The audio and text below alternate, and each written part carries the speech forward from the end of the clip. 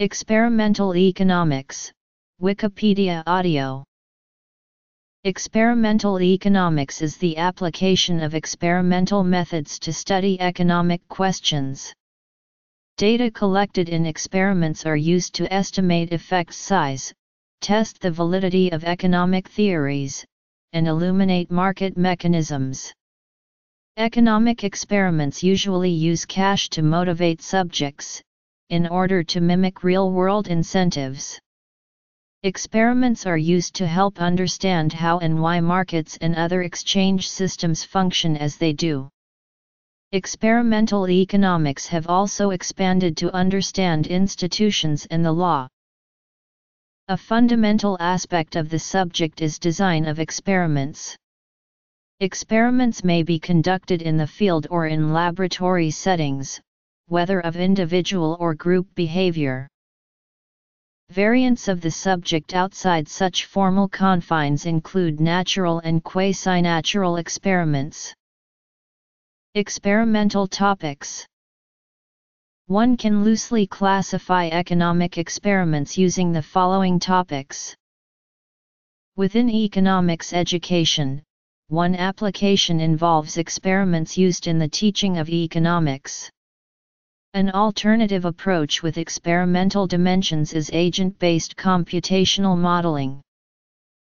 Markets, games, evolutionary game theory, decision-making, bargaining, auctions, coordination, social preferences, learning, matching, field experiments. Coordination games are games with multiple pure strategy Nash equilibria. There are two general sets of questions that experimental economists typically ask when examining such games. Can laboratory subjects coordinate, or learn to coordinate, on one of multiple equilibria, and if so, are there general principles that can help predict which equilibrium is likely to be chosen? Can laboratory subjects coordinate, or learn to coordinate, on the Pareto best equilibrium, and if not, are there conditions or mechanisms which would help subjects coordinate on the Pareto best equilibrium? Deductive selection principles are those that allow predictions based on the properties of the game alone. Inductive selection principles are those that allow predictions based on characterizations of dynamics. Under some conditions, at least groups of experimental subjects can coordinate even complex non-obvious asymmetric Pareto best equilibria. This is even though all subjects decide simultaneously and independently without communication. The way by which this happens is not yet fully understood.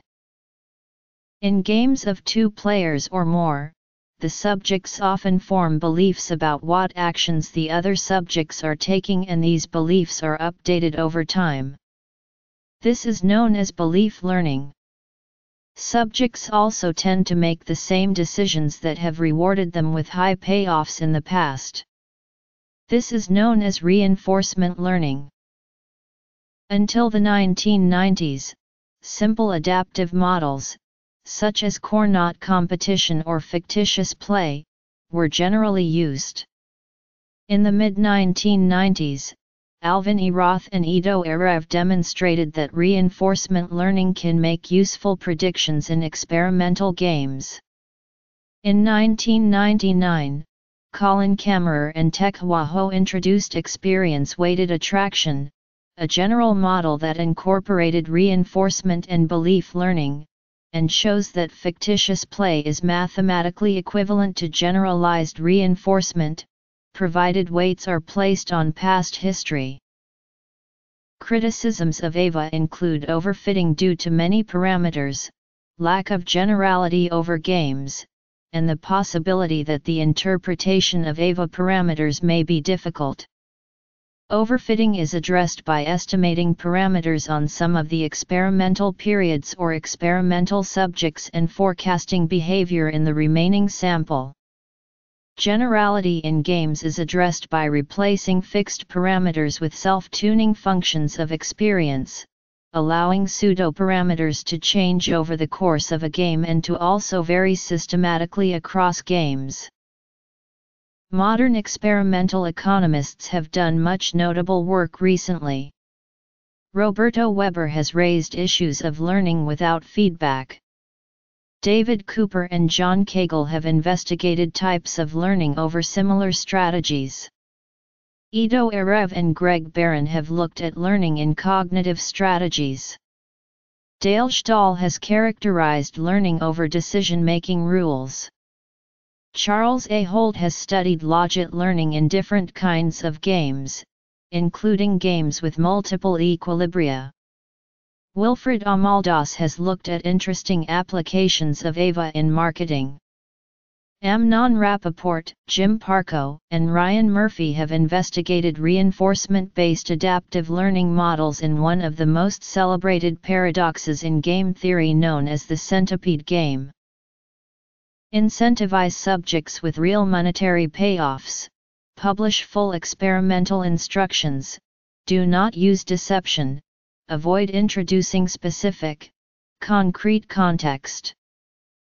Edward Chamberlain is thought to have conducted not only the first market experiment, but also the first economic experiment of any kind. Vernon Smith, drawing on Chamberlain's work, but also modifying it in key respects, conducted pioneering economics experiments on the convergence of prices and quantities to their theoretical competitive equilibrium values in experimental markets. Smith studied the behavior of buyers and sellers, who are told how much they value a fictitious commodity and then are asked to competitively bid or ask on these commodities following the rules of various real-world market institutions. Smith found that in some forms of centralized trading, prices and quantities traded in such markets converge on the values that would be predicted by the economic theory of perfect competition, despite the conditions not meeting many of the assumptions of perfect competition. Over the years, Smith pioneered along with other collaborators the use of controlled laboratory experiments in economics, and established it as a legitimate tool in economics and other related fields. Charles Plott of the California Institute of Technology collaborated with Smith in the 1970s and pioneered experiments in political science, as well as using experiments to inform economic design or engineering to inform policies. In 2002, Smith was awarded the Bank of Sweden Prize in Economic Sciences for having established laboratory experiments as a tool in empirical economic analysis, especially in the study of alternative market mechanisms. Coordination games. Experimental finance studies financial markets with the goals of establishing different market settings and environments to observe experimentally and analyze agents' behavior and the resulting characteristics of trading flows, information diffusion and aggregation, price setting mechanism and returns processes. Presently, researchers use simulation software to conduct their research. For instance, experiments have manipulated information asymmetry about the holding value of a bond or a share on the pricing for those who don't have enough information, in order to study stock market bubbles. The term social preferences refers to the concern that people have for each other's well-being, and it encompasses altruism, spitefulness, tastes for equality, and tastes for reciprocity.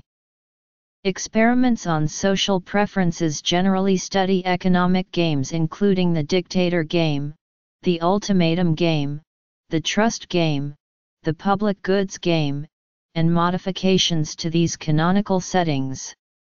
As one example of results, ultimatum game experiments have shown that people are generally willing to sacrifice monetary rewards when offered low allocations, thus behaving inconsistently with simple models of self-interest. Economic experiments have measured how this deviation varies across cultures. Agent-based computational modeling is a relatively recent method in economics with experimental dimensions. Here the focus is on economic processes, including whole economies, as dynamic systems of interacting agents, an application of the complex adaptive systems paradigm. The agent refers to computational objects modeled as interacting according to rules, not real people. Agents can represent social and/or physical entities. Starting from initial conditions determined by the modeler, an ACE model develops forward through time driven solely by agent interactions. Issues include those common to experimental economics in general and by comparison, as well as development of a common framework for empirical validation and resolving open questions in agent-based modeling. Experimental economists generally adhere to the following methodological guidelines. The above guidelines have developed in large part to address two central critiques. Specifically, economics experiments are often challenged because of concerns about their internal validity and external validity, for example, that they are not applicable models for many types of economic behavior, so the experiments simply aren't good enough to produce useful answers. Interestingly, however, none of the critiques towards this methodology is specific to it, as they are immediately applicable to either theoretical or empirical approaches or both. Learning experiments, market games, finance, social preferences, agent-based computational modeling, methodology, guidelines, critiques, notes.